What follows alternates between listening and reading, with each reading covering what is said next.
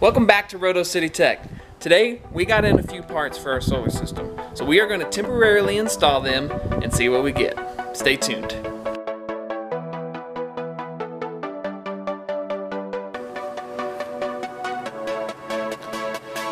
So today we did get in our solar charge controller. Now this is just a cheap one on Amazon.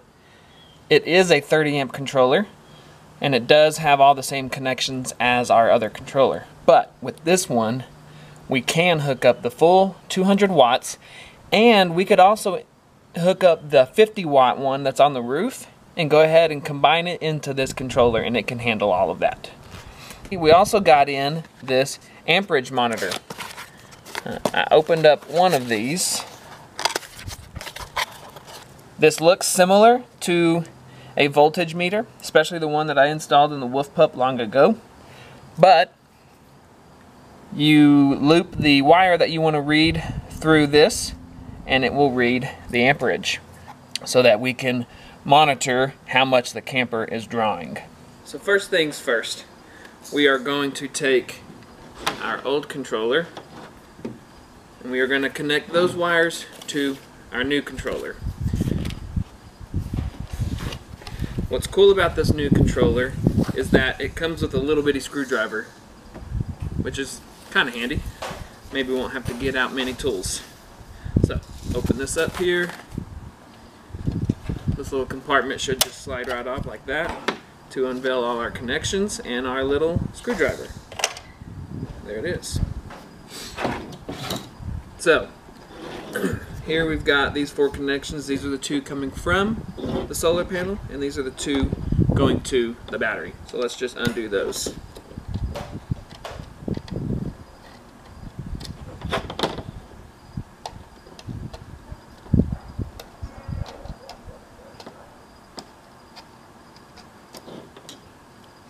Alright, we should be done with that. Now you'll notice USB connections there. We've got 4 here. There's just 2 there. We do have our light bulb, and then the light bulb there, our solar, and our battery, just the same as this one. This one does feel a little bit better. It's got a little more heft to it or something, and this metal backing here. There's where you would mount it, which we will do eventually, but for now we're just going to temporarily get this set up. So you'll want to pay attention to this plug. Goes to your solar, so you'll want to look right there and you can see your solar panel. Of course, you've got a red and a black, so you want to make sure you put those in the right ones.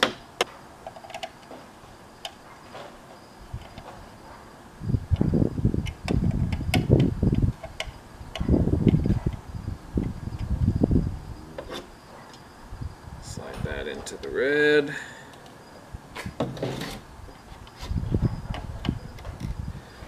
This one has just a little bit of red tape on the end. You could follow it all the way to the end of your alligator clips. Luckily this one has a little bit of red tape on it so that we can know for sure. Slide those in. At this point, unless you wanted to hook up that light, we are done connecting these wires. What's cool about this is this little cover just kind of cleans it up, so when we do get that mounted, it's going to look really nice compared to that one.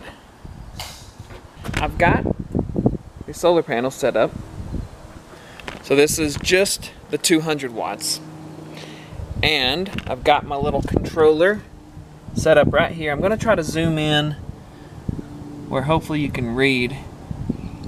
I'm learning about this controller. So there's our current voltage that we're charging at. This is the voltage from the solar panels. I believe that's the amps that are going into the battery. And then that is the load, which is what would be hooked up right here. So right there, it's at least saying we're charging at 4 amps. Got no load on it right now. Battery temperature.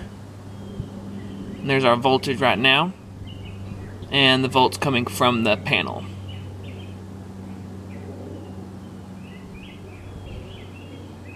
So as you can see, it jumped up the amps to 6.5 because we must have got a lot of sun all of a sudden.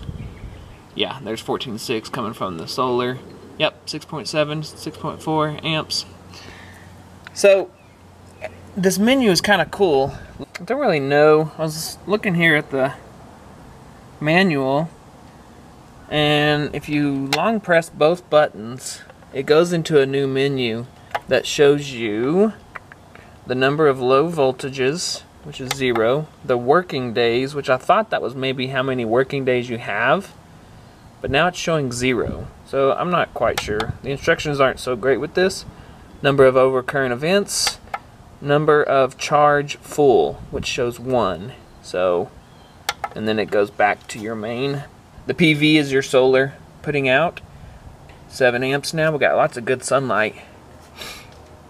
The load is 0, temperature is 18 degrees Celsius, and we're charging at 13.5 volts. That's what our battery is actually. We're charging, so we have 6 amps going in, and we're charging, I believe, at the PV rate from the solar, which is 13.5. So yeah, this is really awesome actually. So it's the same setup with my solar over there connected to this little deal from Harbor Freight where you can connect multiple different panels. We're going in here to my new charge controller, and then we're going up to the battery. Now, the other cool thing is I want to measure the amperage, the amp draw that my camper is having. So I put this on the main cable going to my camper. I'm going to try to set this up where y'all can see it. Alright, hopefully I can get this to where we can see where currently, so this is wrapping around that main one, and then I need to touch this end to the negative and this end to the positive.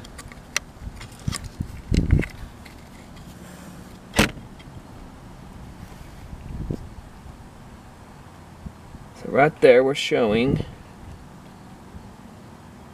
3.5, 3.6 amps going to the camper right now. So I'm going to go turn on some lights and turn on those little USB fans, and we'll see what the draw is after that. So that was actually with 2 USB fans on and the main cabin lights on. So I turned all that off, and we'll see. 0.2. 0.1. I'm gonna turn it back on. Alright, so now that I have main cabin lights on, I have 2 fans on, I have the awning lights on, and the slide lights on. So now we are drawing 5.3 amps. Yeah, this is gonna be super helpful. And I look down and we are putting in 5.7 amps. So theoretically, we're still putting in more than we're using, if I'm understanding this correctly. All in all, I do think that this controller and this little amperage reader is going to be pretty helpful. We're able to read the amps that are coming out that that the camper is using, and that's going to tell us a lot when we're out there boondocking.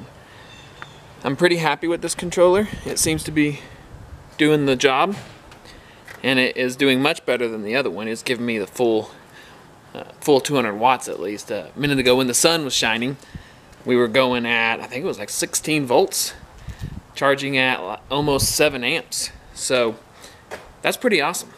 The next step is figuring out where to mount all of this. Now, I do want to mount the solar controller in this front compartment here where the other one is currently. So I think I can take that one out and mount the new one in there and hook up that solar panel into this controller alongside the rest of these, and then I'll have all 250 watts. And then what I would like to do is mount the amperage reader possibly on this wall here, shining into the cabin. So that's going to shine right next to the master bed, and that will give us a good place where we can constantly monitor that. Now I probably will also install a little toggle switch to turn that off and on so that it's not constantly on. But I'm going to leave my solar panels and stuff out here charging for the rest of the day and kind of just monitor it. I have the camper unplugged, and I'm going to monitor that and see how that voltage goes. I've got a lot of those lights on still. You can see the blue lights up there. They're still on. So we are using some amperage. The fridge obviously is running, and I'm going to see what happens. But for now, I'm pretty excited about that little controller. I think it's going to be exactly what we need, and then when I finally decide on the batteries that I want to use, I think we're really going to be in the clear. But for now, I think me and Holden are going to go play. So anyways, thanks for watching RotoCityTech. Please remember to like the video, subscribe to our channel, follow us on Instagram and Facebook, and we'll see y'all next time. Say bye. No chill.